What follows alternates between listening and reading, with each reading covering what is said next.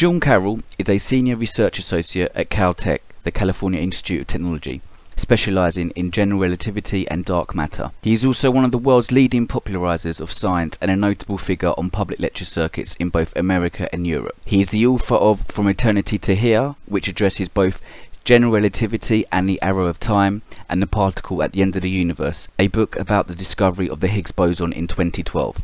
He holds a PhD in physics from Harvard University, and in this interview and discussion he talks about the problems found when comparing the everyday experience of the flow of time with certain laws of physics, and explains why we may have to redefine space and time in order to gain a more comprehensive understanding of time. Clearly, our existence as we know it, in terms of cognitive understanding of the world, is dependent on time. We're born, we grow up, we grow old, we die. We see this in the natural world around us as well. But clearly, in the laws of physics, time is not that simple. In fact, it's often quite problematic. So what are some of the most fundamentally complex issues regarding time in physics? I think it's a great question, and it's a subtle one, because part of me wants to say that time is not as mysterious as some people make it out to be. I think that it's not as if, we have no idea what time is, how to use it, where it comes from. If I say, let's have dinner at 7 p.m., you know what that means. You're not, frozen with confusion, like, what is this weird language this guy is talking? And I think that we, slide past that in our discussions of time. But, let's put it on the table that we use time very effectively. We kind of understand it at a very operational level. Time also has features. It has properties, like the fact that we can remember the past but not the future, like the fact that we're all born young and then grow older. And these properties are more difficult to understand. I would say that we kind of understand them halfway. We have a basic framework that tells us why these things are true, but many of the details remain to be worked out. And there's this big looming question about why things were set up the way they were 14 billion years ago at the Big Bang. And finally, there's always the fact that even though we think we have a basic, good working understanding of time and how it operates, maybe that's just an approximation to some much deeper notion of time that we just don't have a clue about quite yet. You said what aspects are mysterious and what aspects aren't mysterious. So clearly we do understand time in everyday situations, and also going back to the Big Bang. What are some of the most mysterious elements of time, and what are some of the notions of the more fundamental aspects of time that we might not have realized as of yet? Well, I think that my particular interest is in the arrow of time. So there's the fact that time exists, which is not that mysterious. I mean, time, as Einstein taught us, is much like space. It's a label. It helps us locate events in the universe. If you're going to meet someone for dinner at 7 p.m., you need to tell them where and when. Those are the two facts. And we kind of understand space, and we kind of understand time just as well. One big difference is that time has this directionality, that we feel like we're flowing from the past to the future, that the time is moving, whereas in space we can sort of move around however we want. And I said that we sort of understand that halfway because we have a story that we can tell, which is true, about entropy increasing. The fact that there's this thing called the second law of thermodynamics that says that the entropy of the universe, which is a way of measuring its disorderliness or randomness or disorganization, was very low in the past. So the early universe, or even yesterday for that matter, was more orderly, less random than the later universe or today or tomorrow. And that's an interesting fact, but why is it true? Well, there's things we understand and things we don't. Ludwig Boltzmann, famous Austrian physicist, helped explain why entropy would very, very naturally increase toward the future. Things get messier over time. This is not really surprising when you think about it, right? Your room gets messier over time. Shuffle cards, they shuffle together and don't unshuffle. But what he didn't explain, what we still are confused about, is why it was ever lower in the past. So we understand sort of why, if the entropy of the universe was low in the past, and it was a very orderly place, then the entropy would increase, but we don't understand why it was ever low in the past to begin with, and that's a question for cosmology, for physicists thinking about the Big Bang and the origin of the universe. Just to summarise the point, that entropy isn't that problematic when counterposed with Einstein's theory of relativity, because even though we've got one direction of time, at least in the Einstein's theory of relativity. As you said, we can locate when and where we are, even though it's relative. And then this direction of time from the Big Bang till now, for example, the hour time, and how entropy increases, that's also compatible with Einstein's theory of relativity. Yeah, it is completely correct. The fact that entropy is increasing over time and giving time a direction is completely compatible with relativity, but it's not trivial. It's not obvious.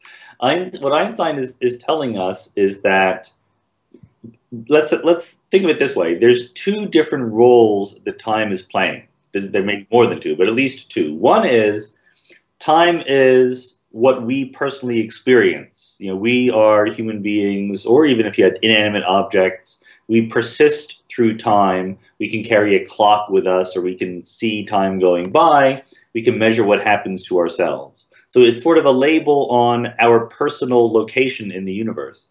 But then there's also time is being used as a coordinate, a way of labeling everything in the universe, what is happening all at once. And in Isaac Newton's view of the world, there was no difference between these two things. There was just one thing called time, and you measured it with your clock, and the universe measured it all over the place. And Einstein comes along and says, actually, there's separate, these two concepts. The time that you experience as you travel through the universe might not be the same time that somebody else experiences. That's where the word relativity comes from. It's relative to how you are moving. So it all does fit together. I mean, there's not any tension or any incompatibility or paradox in fitting in our personal experience of time with Einstein's notion of space and time being one thing, but you have to do some math to get there. So we know how to do that. That's not a major unanswered challenge, but it is, a little bit of work to show that it all hangs together nicely. Sure, as quite an established and renowned physicist, I take your word on the math there, Sean.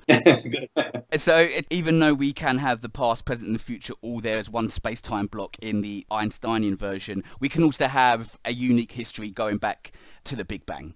Yep, that's absolutely right. Now, how does time become more problematic when we look at aspects of quantum mechanics? Obviously, there's a lot of talk of unifying Einstein's theory with quantum mechanics. Many people think that quantum gravity is the key. How does time here in quantum mechanics help us understand the more fundamental notions of time, or how do they make them even more complicated? I think quantum mechanics hurts us a little bit.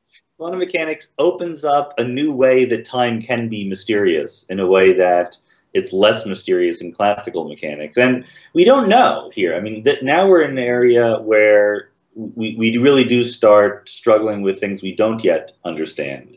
So many times, people are a little bit sloppy about what quantum mechanics actually implies. Quantum mechanics says that if you have an electron orbiting a hydrogen atom, then the energy of that electron only comes in certain discrete allowed units, right? It's not that it can be doing anything at once. There's energy levels in the hydrogen atom, and the electron is in one of those energy levels or a superposition of many of them. But this is why when the hydrogen atom emits radiation, it comes in very, very crisp, well-defined energies. So that's where the quantization comes from.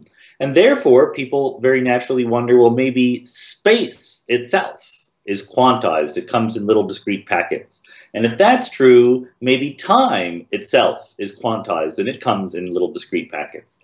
But none of that is known to be true, or even, we don't even have plausible arguments that that's true. So when it comes to quantizing space and time itself, we don't know how to do it. It might not be done. If you take quantum mechanics at face value, quantum mechanics treats time and space differently. In Einstein's theory, time and space are on an equal footing, but quantum mechanics singles out time as special. And that may or may not be a fundamental truth of the world. That is what we don't yet know. It may be that time is special, but when you sort of reach this big macroscopic classical world in which we live, then you recover this symmetry that Einstein discovered. And so time might be continuous. Time might be real and continuous, just like Newton would have wanted it to be, after all. Or time could be discrete and coming in little chunks, or time might not exist as a fundamental notion at all. It might be that what you and I measure on our clocks is some emergent approximation to reality in exactly the same way that the temperature of the air in the room you're in is not a fundamental quantity. It's derived from the motion of the atom. Out of those three options that you stated there with regards to quantum mechanics, at this stage, obviously you haven't got a crystal ball, what one do you think is more likely, at least has more opportunity of being employed in wider scientific research? I wish I knew the answer to that. I think I'd be a more famous, well-known scientist if I had one point of view on that and I could just say it over and over again. But I'm up in the air. Is time continuous and simple, or is time discrete and approximate, or is time just emergent from something completely different? I think all of these are on the table, and I'm very open-minded about it right now. I guess if I had to bet, my favorite models right now are ones where time is simple and continuous, and it's just like we always thought it was. And that only makes sense to me if time does not have a beginning. So in the Big Bang theory, something happens 14 billion years ago where we were in this hot, dense, rapidly expanding state. And according to classical general relativity, Einstein's theory of space and time, that was a singularity. That was the beginning of time right there. And so many words have been said and much ink has been spilled about what that means, the singularity at the beginning of time. And in quantum mechanics, it probably just is no singularity. In quantum mechanics, at face value, once again, time goes forever. It goes from minus infinity to plus infinity. So this moment in the history of the universe we call the Big Bang, if that view holds up, was just a phase. It was just a temporary thing that was happening in the universe, but really time itself was chugging along all the way. That's my favorite prospective view right now, but I won't be held to it if I want to change my mind tomorrow. I'm just going back to one of those other elements that time could be something completely different and fundamental in itself. What would that entail? That would be really interesting and amazing. It is something people have been thinking about for a long time without quite putting together a coherent picture. But the basic idea is to take advantage of quantum mechanics. Quantum mechanics says that, again, if you have an electron moving through space, there's no such thing as where the electron is. There is where you might observe it, there's some probability, but really the electron is in a superposition, a sum of all the different possible places it can be. So that's a new thing in quantum mechanics that is not true in classical mechanics, that any system, any little bit of reality can be sort of a combination of many little bits doing different things, different possibilities. So that opens a way to get something like time out of your theory, even if time is not a fundamental ingredient. Because basically the strategy is to say, here's the universe, it's full of stuff. I'm going to separate out one little bit of the universe, which I'm going to call the clock. And then I have the entire rest of the universe. And there's two things going on. Number one, my clock is not reading something specific, like 12:30. It's in a superposition of every possible reading. And then the rest of the universe is doing something that is correlated with what the clock is doing. So if the clock reads 12, then the universe is doing one thing. If the clock reads 12:30, the universe is doing something else, and so forth. So rather than the usual view of time where the universe happens over and over again, like frames in a film strip or pages in a book, this view says that the whole universe exists, period. It's not existing at different moments of time. It just all is there.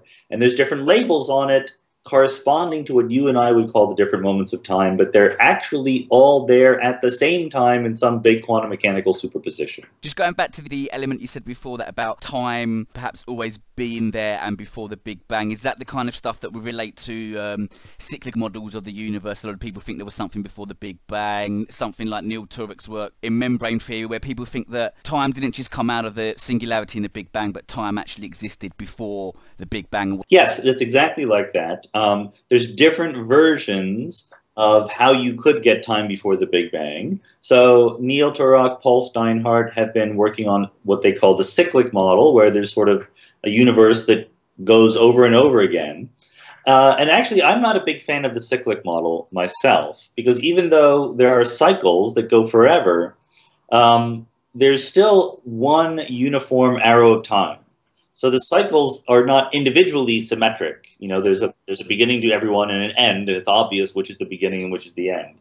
So in my mind, you can't take a situation like that and extrapolate it infinitely far into the past.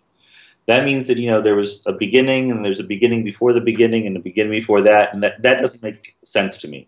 So I and others have been pushing a more symmetric view of the universe, where there's some moment of time in what we would call the past, where the entropy was the lowest it ever was. And from one direction of time going out from there, entropy increases, and in the other direction, entropy also increases. So rather than one arrow of time that goes uniformly throughout the whole universe, there is one in the future of this moment and one in the past of this moment, and they point in opposite directions.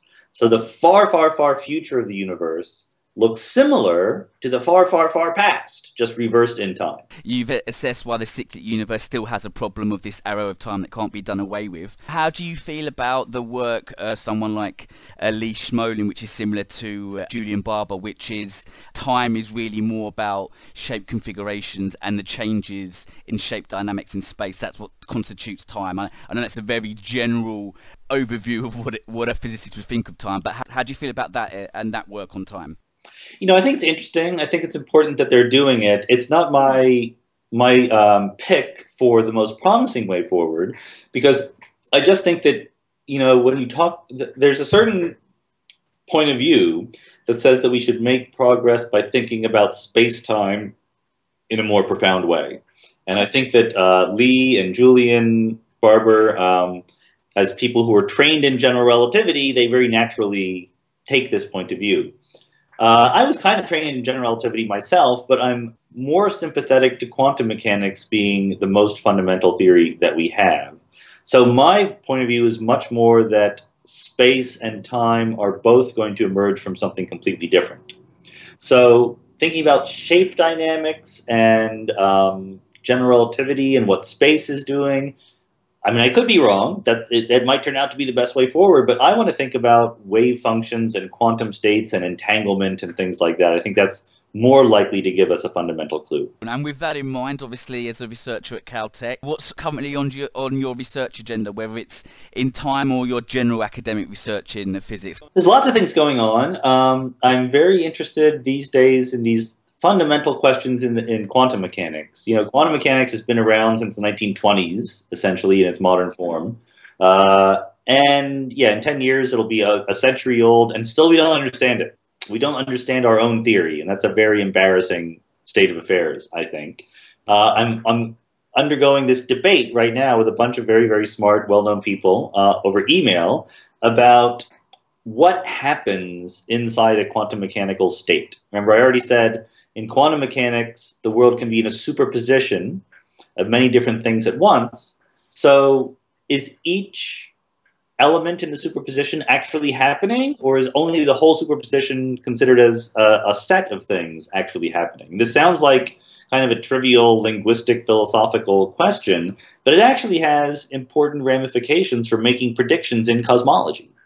So again, it's this very straightforward question to ask. It could have been asked 90 years ago, and we still know the answer to it. And the best minds thinking about quantum mechanics are confused by this simple question. So I think that we're not going to understand the origin of the universe, the nature of time, and so forth, until we understand these basic questions about how quantum mechanics work. So essentially, from your own research and what you think will clarify this area going forward, is essentially getting to grips better with quantum mechanics and perhaps redefining aspects of space and time. Have you got any papers coming out in this area? I have a couple papers that just did come out. One on deriving the so-called Born rule in quantum mechanics. The Born rule, named after Max Born, is the famous rule that says the probability of seeing an event happen is given by the wave function squared.